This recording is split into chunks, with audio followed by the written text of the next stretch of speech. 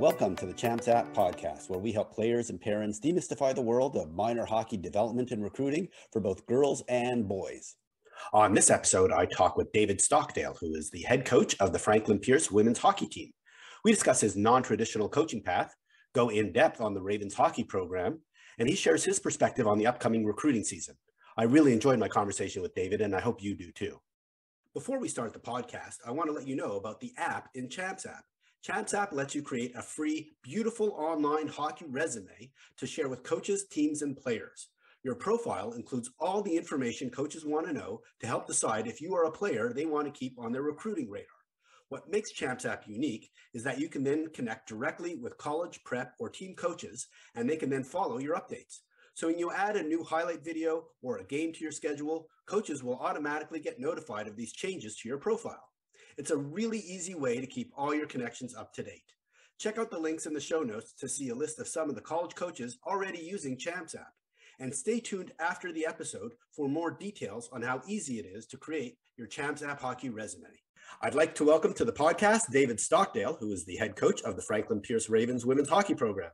Originally from the Washington, D.C. area, David attended college at the University of New Hampshire.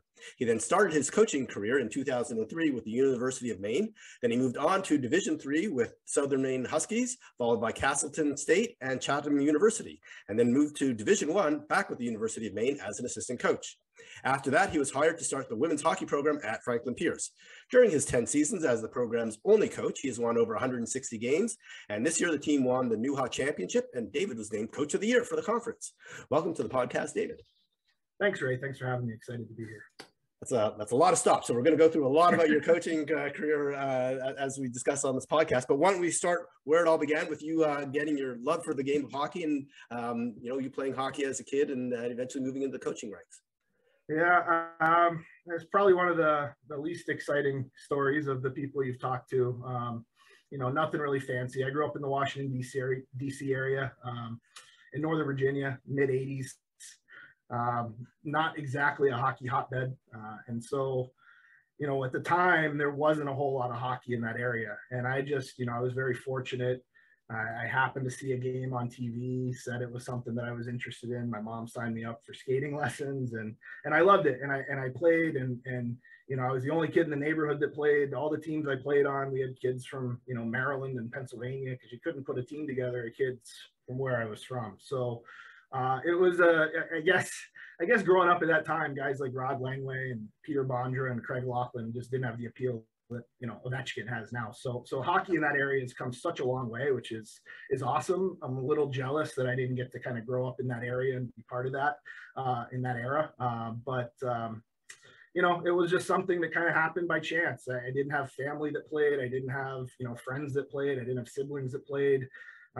Just happened to kind of find it and get started at the learn to skate and spent a lot of time out in the driveway shooting pucks and just kind of fell in love organically with it that way. And what levels of youth hockey did you play as you were growing up, and how far did you take it? I played all the way up until I went to college. So I played through bantams and midgets and all that kind of stuff. Kind of funny. So I played not all of the time, but I played many years with the Washington Little Capitals. And I don't know, have you had Kush on the podcast? I have not. The Washington Pride.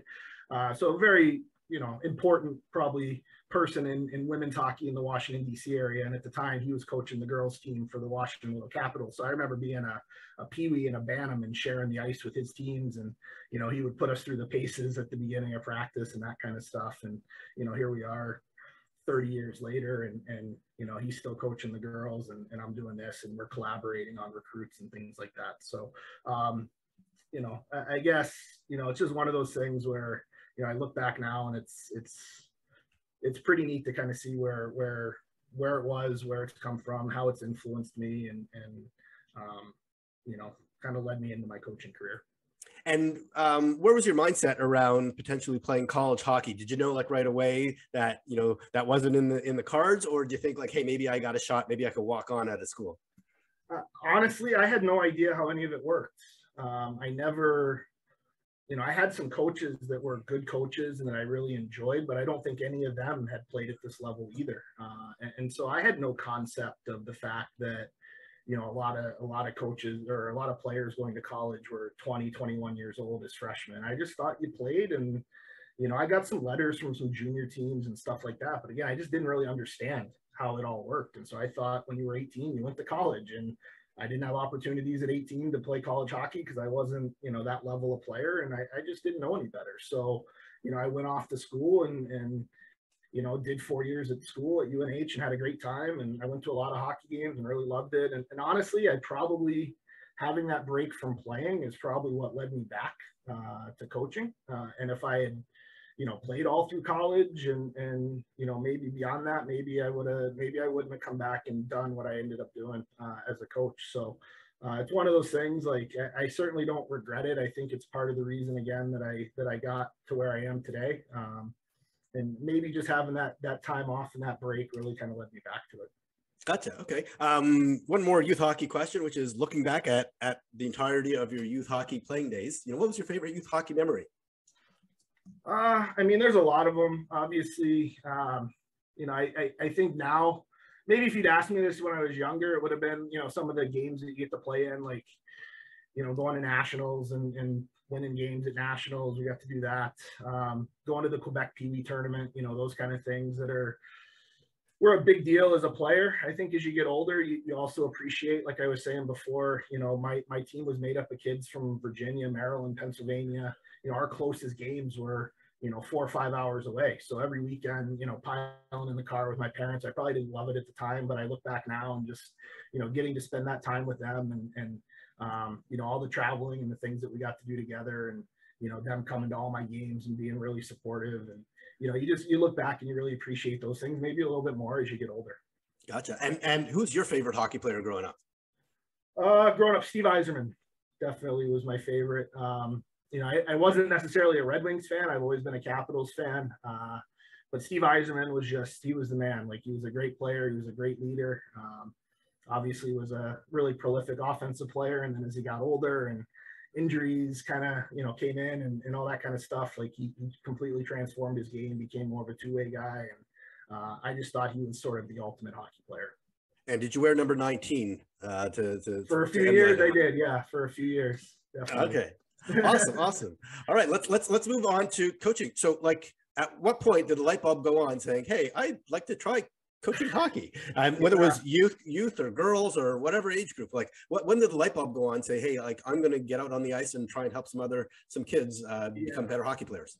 So, like I said, when I was at UNH, I still went to a lot of hockey games. My roommate was the photographer for the athletic department. So all the men's hockey games, a lot of the women's hockey games, especially at home, I was at every game and just watching a lot of hockey. So I was still around it.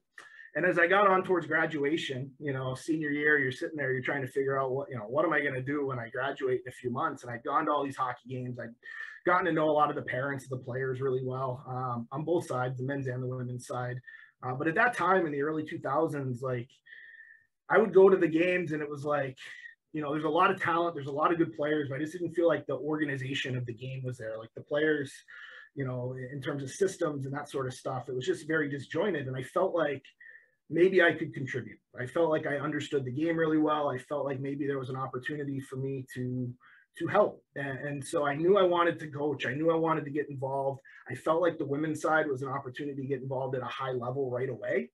At that point in time, you didn't have, people coming over from the men's side, and nobody was doing that. And so I just felt like there was an opportunity. I knew I wanted to coach higher level athletes, and I thought there was a real, potential for a door to walk through with the women's hockey side. So as I was getting closer to graduation, I sent a letter to every single head coach, Division I, Division III, said, listen, I'm lucky. I've got a supportive family. Like, I'll work for free. I just want to get my foot in the door, get an opportunity. And there were 6 or 8 coaches that got back to me and, gave me an opportunity. And, some of them I'm still coaching against today, which is kind of neat. But there were a bunch of them that brought me in and gave me an opportunity. And ultimately, I was able to get an opportunity to go to the University of Maine and work with Rick Filagera. And that kind of started everything. Wow. So there's a lesson in there about, hey, just you just say you want to help people out and volunteer, and you send out enough messages, whether it's probably snail mail back then or email these days. Hey, you can create opportunity for yourself. All right. So tell us about that first experience at University of Maine back in 2003. Yeah, well, the reason, like I said, I went and met with a bunch of coaches. Peter Van Buskirk was at Holy Cross at the time. Tom O'Malley from Sacred Heart. Bob Duraney was at Providence. That was a few of the ones that I had gone and met with. And then Rick Filigera actually invited me to come up and work their camp. So I was like, hey, this is a great situation. I can go get basically a week-long interview, make a little bit of money, and spend some time with them and kind of see what they're all about. And, we hit it off really well, got along with him. He was a great guy, and he offered me an opportunity. And what was intriguing to me about that opportunity was at the time, University of Maine only had one full-time assistant coach. So even as a volunteer, I was able to essentially step into a full assistant coach role and go recruiting and do some of those things that typically a volunteer coach is not able to do. So for me, it was an opportunity to kind of have my hands more in the mix of everything that was going on and get a little bit more experience. And ultimately that was a big reason that I decided to go to the University of Maine. Gotcha. Okay. So I'm really curious. So you didn't play, Division I hockey. You're now coaching or helping coach Division I women's hockey. Yeah. How did your hockey skill level and what you knew about hockey compared to the women at that time? Obviously, almost 20 years ago, very different state of the game than it is today. But, where do you felt that you added the most value, and where did you feel like, hey, like these are some areas I still really need to work on that obviously you probably filled in over the last 20 years? Yeah. I mean, like, obviously I wasn't a Division I hockey player. I wasn't a professional hockey player, but I was a decent hockey player. I was confident enough in my ability to get on the ice and teach skills and show skills. And, it's not a situation where I'm, getting around the wall at practice and holding onto the boards because I couldn't skate, So I was comfortable getting out there and interacting with the players. And I think that was a big part of, me coming and working the camp too, was an opportunity for them to see, does this guy know what he's doing too? So, so going and working that camp at Maine, I think was a good thing for both sides because it gave them an opportunity to feel me out. And I got to kind of get out there and show that, like I'd worked some camps and stuff as a high school student. Like I'd had some basics, doing some of that stuff with younger kids. I was always a fairly cerebral player. I was a fairly offensively gifted player. I never really had anyone teach me how to play defense, and I was not a great skater, although I was, good enough to kind of get to where I got to. But I think it's just one of those things where, again, I was confident enough in my abilities to know that, this was a level that I felt like I could get out there. Obviously, I was going to have things to learn, and I was going to pick up things along the way. But I just felt like in my heart, there were things that I could teach to those players before I ever got to that level. And so I did everything I could once I got there to kind of jump in and try to do that. Gotcha. And what was the key to you, to your overall coaching development over the first, 6 or 7 years that you were coaching? Obviously, you had multiple stops at several Division III schools, and then obviously you went back to the University of Maine. But what was the key to your development during that period of time to really get to that high level of head coach capability? I think a lot of it is just, you got to know that there's a lot of things that you don't know. And, one of the nice things about having a bunch of different stops, you get to work with different people for better or worse. And you pick up things from everybody, things that work, things that don't work. And I tried to do that everywhere that I went, every opportunity, every good game, every bad game, every coaching stop, every practice was an opportunity to learn something, whether from a head coach or an assistant coach that I worked with, or from a player even. I just have always loved hockey, so I watch hockey all the time. And I just, when I go to games, like I'm not, if I go to a Capitals game, like I'm not sitting there cheering, like I'm watching the game and I'm watching little things and, how plays develop and how the different systems work. And I've always just kind of looked at hockey through that lens. And so I think, having the opportunity to learn from all these different people was really important for me. And it would have been great to go to one place and stay there for 20 years, but I might not have got the same experience if I had done that. Okay. And obviously we talked about you having multiple stops along the way. I'm curious if you ever considered moving over to the men's side, or did you have a preference to stay on the women's side and continue down that path?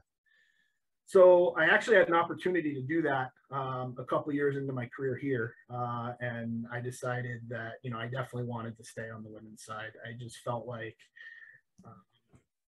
getting in on this level and working with these athletes, and especially seeing the growth over the last 15, 20 years, like it's been awesome to be part of that, and to know that I got in kind of early on in the process. Certainly not an original adopter, but I was pretty early on. And so to see where it's gone over the last 20 years, like that's something that I'm really excited about. And so, for me, I don't see myself ever moving over to the other side. I just like working with these athletes too much. I think they work so hard and they're so receptive to teaching and coaching.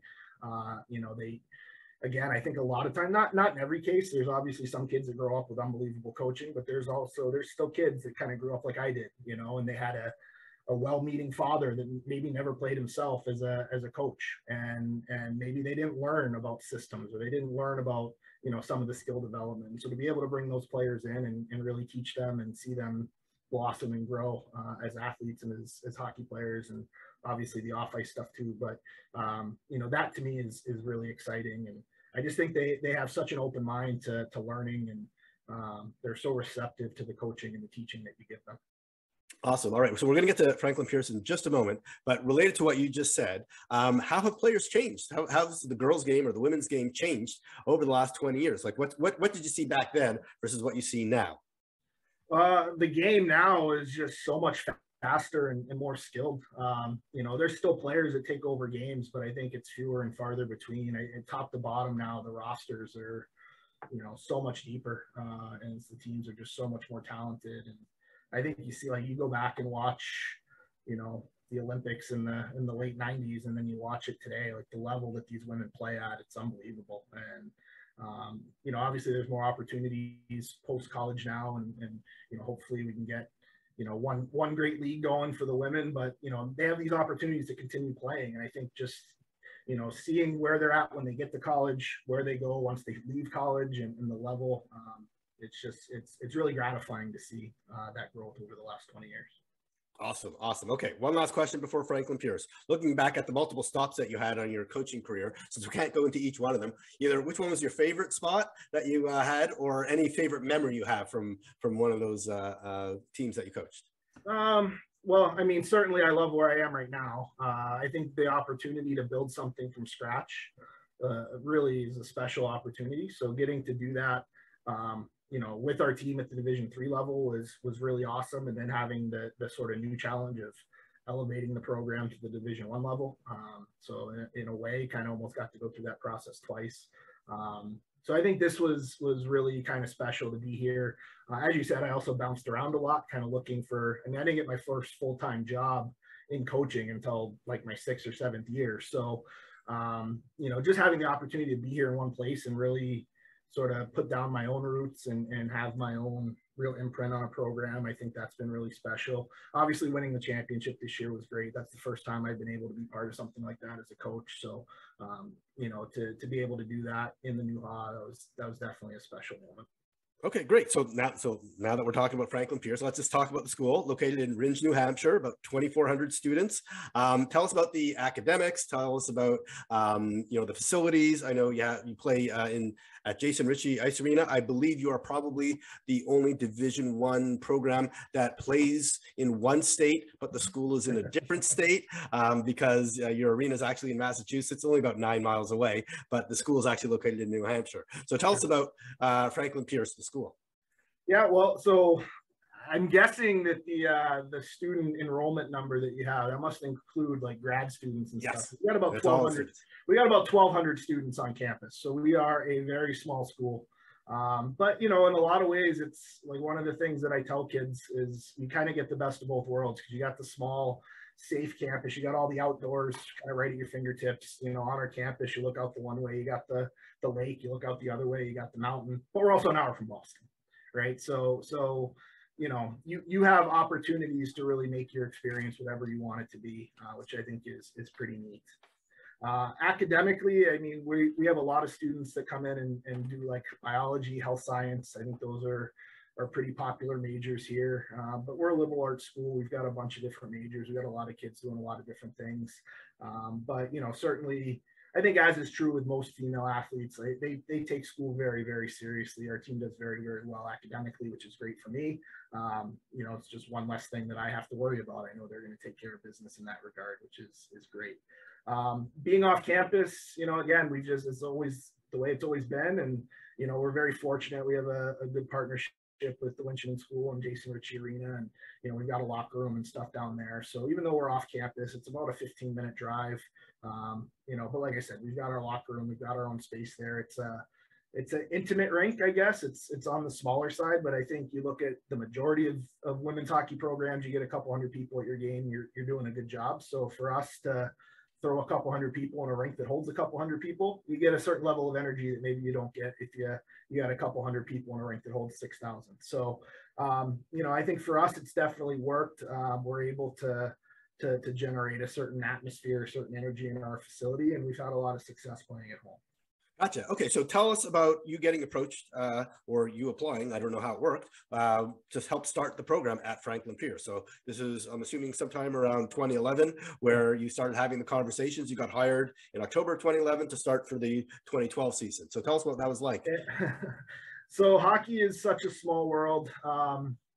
When I had been at UMaine the second time, back in 2009-10, I worked with a guy named Dan Lichterman, who I won't get into it, but long story short, when I was in high school, he lived in Virginia and ran a rink and had hired me as a high school student. So luckily I wasn't too much of an idiot back then. So I'd gotten another opportunity to work with him when he was the head coach at the University of Maine. And one of his good friends at the University of Maine before I had come back was a guy named Doug Tobias, who worked in sports information. And fast forward, I come to Maine. I'm leaving Maine. I'm looking for a new opportunity. Doug Tobias is a sports information director at Franklin Pierce University. So I think that connection, even though I didn't know him directly, I think that connection may have helped me get my foot in the door to at least get an interview. And then I'd like to think I did a good job on the interview, and the rest is history. But, you know, definitely, I'm sure you hear about it a lot, but those little connections in hockey, and, you know, never burning bridges, and they always talk about that kind of stuff, but it does come back and help you for sure. And it certainly has for me. So I think that may have been part of how I got my foot in the door, especially given my history where I had pursued so many different opportunities trying to get full-time employment. I think you just look at a resume where someone's been at, you know, 5 or 6 different schools in 6 years, and you go, oh, like maybe that's a red flag, but, you know, at least got them to sort of, you know, give me a call and kind of ask about that and give me an opportunity to explain, well, you know, I made $0, then I made $2,500, then I made $5,000, you know, all kind of building up to getting an opportunity. So, yeah, so that was kind of how I got the opportunity. Well, and hopefully the rest is history. Gotcha. Okay. So you had almost a year to put together your team. So I'm curious if you could remember back to when you started this. Not that old. What was your roster construction strategy for your inaugural year? I wish I could say that, you know, we were that picky. I mean, we wanted to get the best kids that we could, you know, but we need to get 25 girls. So, you know, I started in October and I had until the kids got to campus in August, you know, so it was a quick turnaround. So, you know, I was at as many events as I possibly could be, you know, tier 1, tier 2, high school. Like I didn't care. I went everywhere, and anyone that I thought, you know, could help our team, I tried to just make contact. There was a lot of, what program are you from? I've never heard of your school. Where is it? You know, but just being out there and trying to make people aware that, hey, you know, we're here, we have a team. And you know, we got some really good players that were really excited about being part of something new. And, you know, that first season, we didn't win a ton of games, but we had a really good core, you know, to build around. And I think you look at the sort of the quick improvement after that first year, and those kids that were part of that first class, they were a huge part of it. So, you know, it all just kind of came together. You know, it was a little different. Like, I think we were one of the first teams kind of, you know, that year it was UNE, us, and Stevenson all kind of added, but there hadn't been a lot of expansion prior to the three of us. I think since then there's been quite a bit. Yep. So we were kind of early on in that process. So there might have been more fertile sort of grounds for us to pick from and going out and finding players right away. You know, but yeah, it was just get out there, be as aggressive as possible, and talking to as many kids as we could, and sell the opportunity to build something. And do you remember your first win as a team? Honestly, like sitting here thinking about it now, I do, but not super well. I certainly remember our first game because we lost 13-2. And I remember just sitting there going, God, I hope every game's not going to be like this. We came out the next night. We played a different team. We lost in overtime, and it was like, okay, we can do this. But yeah, I think our first win was against UNE, who was one of the other first-year programs. I think we beat them at their place. I'm actually not 100% sure, but I think that's what it was. All right. Well, we'll go research it after this conversation. All right. So tell us about where the program fits in the conference and the division level and all that kind of stuff, because it has changed over time. I know obviously now you're in NUHA and you're playing a D1 schedule. So we've had a couple of coaches, from the NUHA conference talk about it, but once again, maybe not everybody's heard every podcast. So maybe you could just describe, where you came from to where you are today. Yeah, that's complicated. So when we started our program, we were essentially operating as a Division III program, but Franklin Pierce is a Division II school. So we were part of a league, a couple different leagues, as a Division III school. It was fine. We played in the regular season, had some success, but when it came time for the postseason as a Division II school operating at the Division III level, even though we were following those rules, we weren't eligible for any kind of league or national postseason. So eventually it got to a point where there were enough of us kicking around that, this is happening above the pay grade of the coaches. This is athletic directors and school presidents, and then saying, well, there's enough of us. We can start a conference with these Division I and II schools, Franklin Pierce, St. A's, St. Mike's. We had Holy Cross at the time that we started, Sacred Heart. Post was about to start. So we had enough schools that we could start a national collegiate conference and have a pathway to the postseason at the Division I level after we go through this 2-year waiting period, which is standard for new conferences to, once they've been accepted, to receive an automatic bid to the NCAA tournament. So this past year was actually supposed to be, talk about bad timing, supposed to be the first year that the winner of our conference had that automatic bid to the NCAA tournament, but with COVID and our league not playing the prior season, they didn't count that year. So this past season ended up being our second year of that waiting period, and then starting here in the upcoming season, the winner of our NUHA conference playoff will have that automatic bid into the NCAA tournament. Gotcha. Perfect. All right. Thank you for sharing that. So you'll guaranteed to be one of the 11 teams next year playing in the playoffs. Hopefully, someone from our league. Hopefully us. Yeah, great. And then maybe even an at-large bid if there's a second team doing really well in the pairwise. All right. So let's talk about your actual coaching team. I'm going to mess up her last name, but Julia Untersurher and Steve Hennessy, which is much easier. Maybe you can correct me on the pronunciation of Julia's last name, but tell us about your coaching team, how you divide responsibilities, and how long you've been working together. So Steve is my volunteer, but he's been with me the longest. He's been with me for 9 years. And he actually, so I met Steve. His wife used to be an athletic trainer at Franklin Pierce. She has since moved on, but he ended up getting a job in the admissions office. So he volunteers with me, but he's at almost every single game in practice.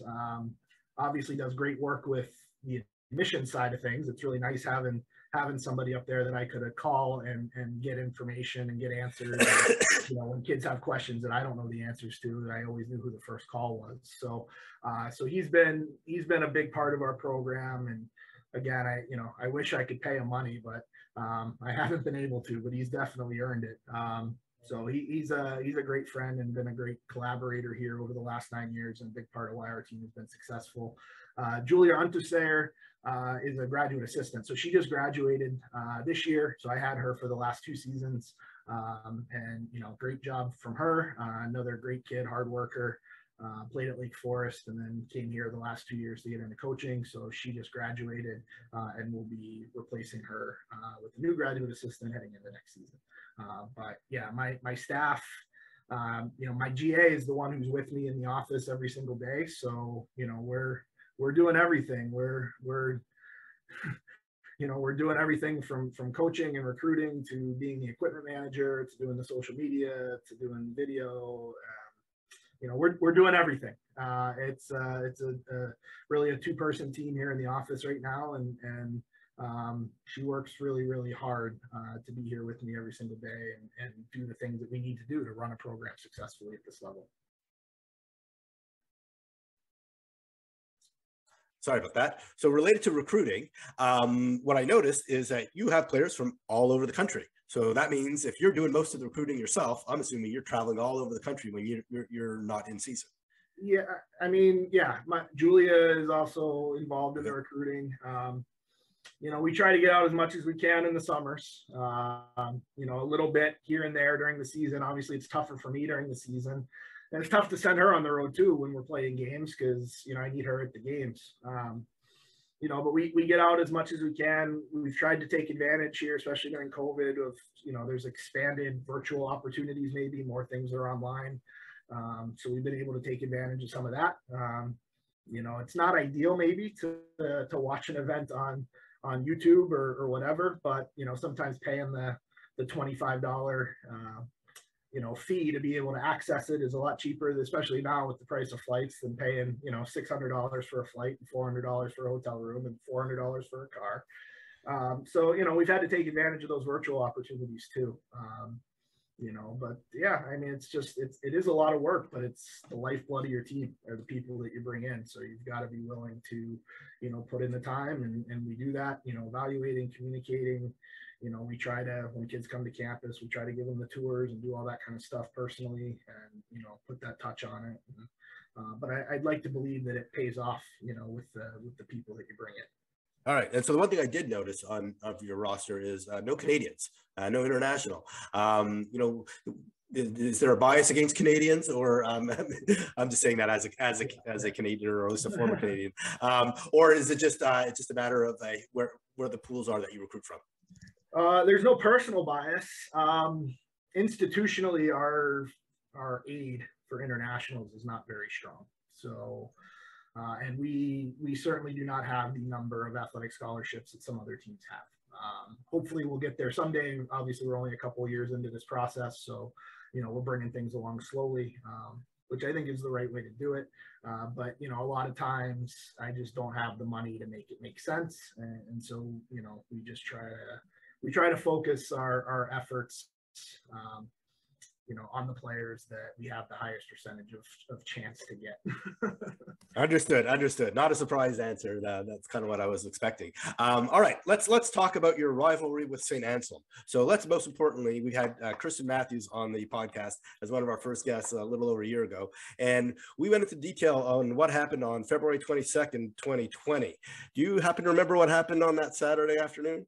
I sure do. I was on the wrong end of that one, but I definitely remember. That was unbelievable. I never in a million years thought I'd be part of something like that. And, I guess until you're in the middle of it, you don't even realize that it's happening, Yeah, maybe you can provide some context as to yeah. So longest women's hockey game, NCAA women's hockey game ever. I believe the third longest men's or women's NCAA hockey game. 5 overtimes. I think it was 5.5 or 6 hours start to finish. So it starts out as a regular game, and then you get into 1 overtime, 2 overtimes. The parents are throwing Gatorade bottles down over the bench to try to get some hydration. We're eating our post-game meal between overtimes, and then that is gone. The Gatorade machine is sold out. It was crazy. It was an absolutely crazy experience. And, the kids on both teams, obviously, to go through something like that, you're playing almost 3 games. I mean, it's 2.5 games back to back. That's not easy. And so those kids worked really, really hard. And it was an exciting game, 2-1 game in 5 overtimes. And I think our goalie made 79 saves or something like that, and she was unbelievable. Their goalie played so well. Obviously, you wish the result had been different, but hard not to be so proud of your team after something like that. Yeah. All right. So as disappointing as it was a couple of years ago, this year your team played an exceptional season, going 22-9-1, and you happened to meet St. Anselm in the finals for the Newhook Conference. Tell us how that went. Yeah, I mean, it was great. It was a great game. I think St. A's had a great team this year. We've always had, a great rivalry. I think, the first few years that we were in existence, we didn't win any games against them. But a lot of the games were really good. They were really competitive games. And a couple years ago, we finally broke through against them. And, it's always a battle. I think that I'm sure their kids probably aren't super fond of us. I know our kids get their competitive juices flowing when they know they get to play St. A's. And so to have a chance to do it for all the marbles at the end of the season, I know the girls were pumped up to get to do it. And, having the game be on home ice, like they were really charged up and really excited, especially when we finally did get it done at the end of the game. But it was a great game. I mean, it was a 1-0 game. The goalies on both teams were phenomenal. Yep. And, it could have gone either way, but we were fortunate. We pulled it out. Yeah, and I was lucky that you got that early power play goal, I believe, in the first period, and then you rode your goalie till the end of it with Suzette Fauché. So yeah, that was. I mean, I look at the last 3 games of our season. We had to win our last regular season game to host the playoffs. We won that one 1-0. Semifinals, we won 2-0 with an empty net goal, and then the final we won 1-0. So obviously, team defense was a strength for us this year, but certainly our goaltending was phenomenal. You score 3 goals in 3 games against goaltenders and win all 3 of them. I guess you don't really expect that to happen, but we were very fortunate, not only with our goaltender, but our team defense. And it was a great memory. Awesome. All right, now let's move on to the recruiting side of things.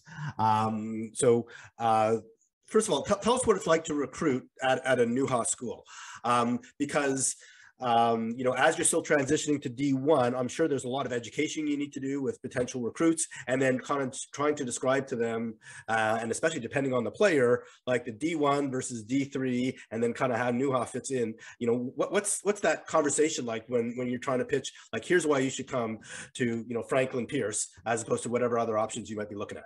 Yeah, I think that's gotten a lot easier over the last few years. I think, and there's still a little bit of who, what, where.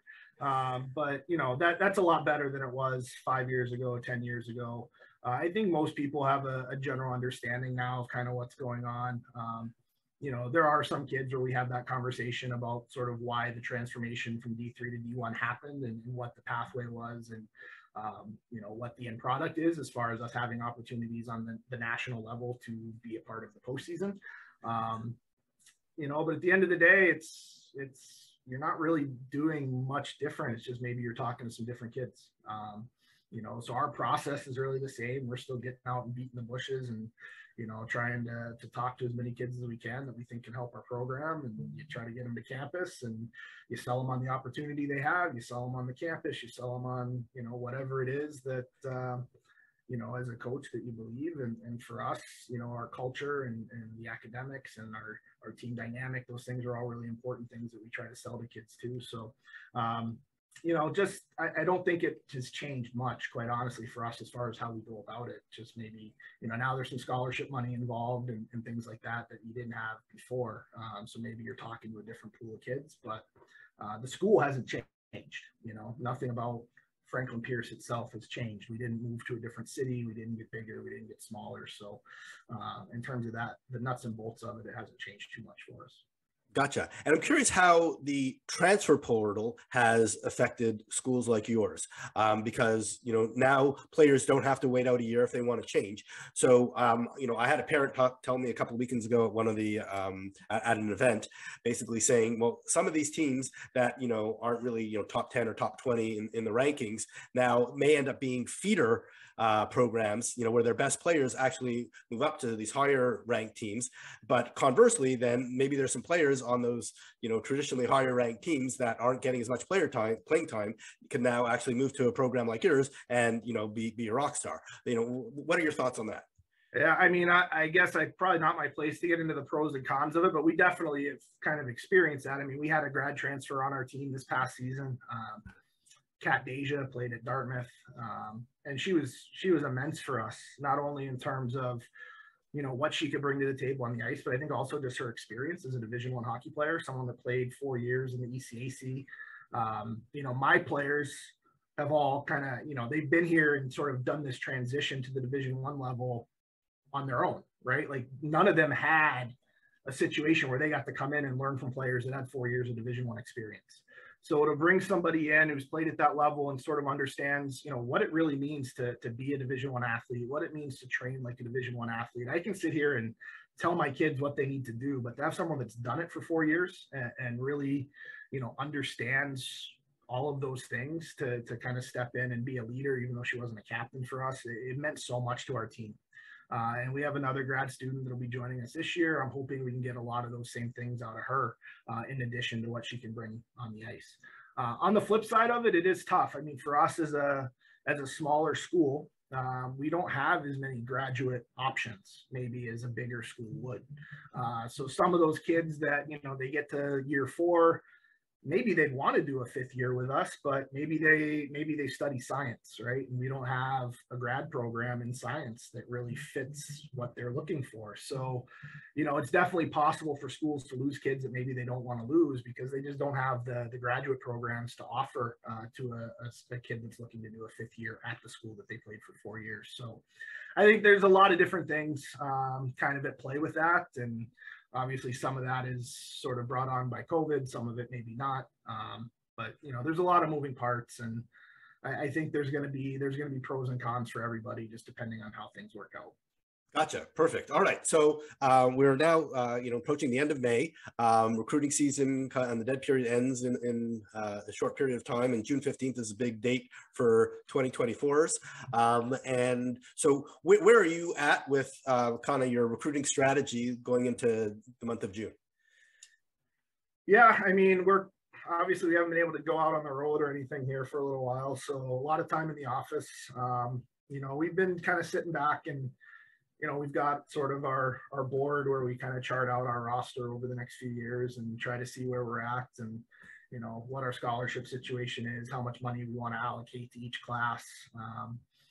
Just kind of get a general layout of where we need to allocate our resources. And then at the same time, kind of evaluating where we're at for 2023, what openings do we still have, what resources do we have financially to assist in filling those resources, filling those spots.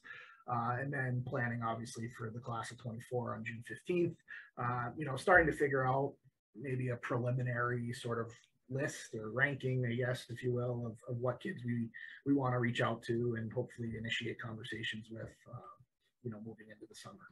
Gotcha. Okay. And what advice would you have for players who are not yet committed, either from 2023 or going to become available for 2024? What advice do you have for them on what they should be doing this spring and summer? Yeah, I mean, I think above all else, like you got to be patient. I've seen a lot of kids over the years that, whether it's a friend goes through their process really quickly, or maybe a coach is pushing them or a parent's pushing them, like kids got to remember that their process is their process. And you can't be swayed by what teammates are doing or what friends are doing, because what's important to them, what they're looking for may be a complete 180 from what you need and what's important to you and what your situation is. So I think just being patient is important. I think being open and honest with coaches is important. Obviously, in terms of development and playing, I mean, there's opportunities to go to showcases and be seen and communicate with coaches and that sort of thing. But, it's not something that you need to be doing every single weekend. Everything shakes out the way it should. It may not be, where you're sitting there as a 13 or 14-year-old and thinking this is where I want to go to school. That may not be what ends up happening, but that doesn't mean that you're not ending up at the right place. And so I think just kind of being patient, having an open mind, going through the process, treating it as your process and not somebody else's. And I think things will work out the way they're supposed to. Gotcha. And any advice for goalies or parents of goalies who are very nervous for their kids these days, because not a lot of opportunities for goalies these days? Yeah, no, it's tough. I think, again, what are there, 40 Division I programs? Let's say 20 or 30 of them need a goaltender. Some schools are going to have money. Some schools are not going to have money. Everybody could have a different goalie at number 1, and you could be number 2 on everybody's list. And if they all get their different goalie at number 1, there's nowhere for you to go. So I understand it's a very different, maybe dynamic. Most schools already have 3 or 4 goaltenders. They're probably not going to carry 5 or 6. Whereas with a forward or a defenseman, if you've got 8 defensemen, can you carry 9? It's probably not going to be too much of a trouble to do that. So, Yeah, so it's very different, but again, there's opportunities out there for everybody, and it may not be the opportunity that you sit there and think that you're dreaming of and you think it's the right thing for you. But again, if you're patient, you have an open mind, wherever you end up, you go there with a desire to make the most out of your experience. You're going to look back in 4 years and be thrilled with what happened. That's some great advice. All right. So if folks wanted to, raise their hand and say, hey, I want to learn more about the Franklin Pierce program, are you putting on any camps? Are you going to be attending any events? How can folks kind of, connect with you guys and express an interest in learning more about the program? Yeah. Obviously email is a great way. Shoot an email, let us know where you're going to be playing, those sorts of things. We do get out over the summer, a bunch of different events. Obviously the Beantown in July is a big one that's fairly local to here, so we spend a lot of time there. But we'll go out to, the national camps, and we'll go to, different events and other places too, just to get out there and hopefully be seen and see players as well. But, again, I think, just communicate via email. I think the ability to self-evaluate is super important too, understand kind of where you fit in the realm of things. As a player, like watch a Division I game, watch a NUHA game, watch a WCHA game, watch a Division III game. Have honest conversations with your coaches about where they think you fit in, and use that as a tool to really sort of narrow down your list as a player and kind of get focused on the right schools. Otherwise, as a player, you can end up wasting a lot of time, chasing an opportunity that maybe doesn't really exist. Awesome. Okay, well, that's some great advice. So David, I really want to thank you for coming on the podcast, telling us a little bit about how you got into the hockey and specifically like your unique coaching path and how you ended up at Franklin Pierce. This is a pretty unique story and great to hear it. And then obviously learning about the program and what you've done with it. So congratulations on all your success, especially Coach of the Year this year and obviously winning the championship. So thank you so much for doing this. Thanks, Ray. I appreciate it. Thanks for having me. I really want to thank David for coming on the podcast. It was great to learn more about his coaching path, the FPU hockey program, and his advice on recruiting. If you want to connect with David, you can reach out to him on the team website or via his Champs app profile. The link to both are in the show notes. Thanks for listening to today's episode. Before you go, I wanted to share more about the app in Champs app. If you've listened to this podcast before, I spend a lot of time talking with coaches, parents, and players about the hockey recruiting process. One of the key questions that people want to know is, how does a player get noticed by college coaches? While there are many ways to be discovered, the easiest way to get on a college's radar is to send a coach an email and provide them all the information they need to assess if you are a player worth keeping their eyes on. That's where the app part of Champs app comes in. Champs app was designed based on all the conversations and feedback we received about the recruiting process, and we've built a tool to help players and coaches connect with a ton of the information they want to know. It all starts with creating a free, beautiful Champs app profile. After that, there's some pretty magical things that can happen to help make the recruiting process a little less overwhelming. Your Champs app profile includes all the basic academic, personal, and athletic information coaches want to know.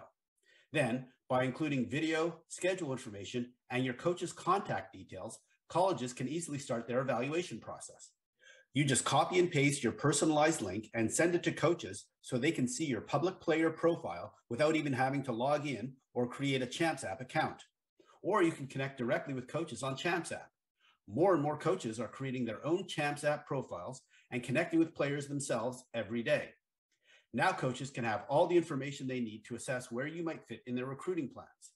Even better, college coaches can track your progress throughout the winter and showcase seasons, because as you make changes to your profile, coaches will get notified to your updates. And in the future, we will be adding even more amazing features to improve your visibility to the recruiting process and hopefully increase your odds of success. If you want to see what a player or coach profile looks like before you start your own, look in the show notes to see some examples. My kids and I have used Champs app for their recruiting process. In fact, my son was invited to a AAA tryout thanks to his Champs app profile. So go to www.champs.app and start your player or coach profile. It only takes about 15 to 20 minutes to complete most of your key information. Good luck, and please let us know how it helped with your recruiting journey.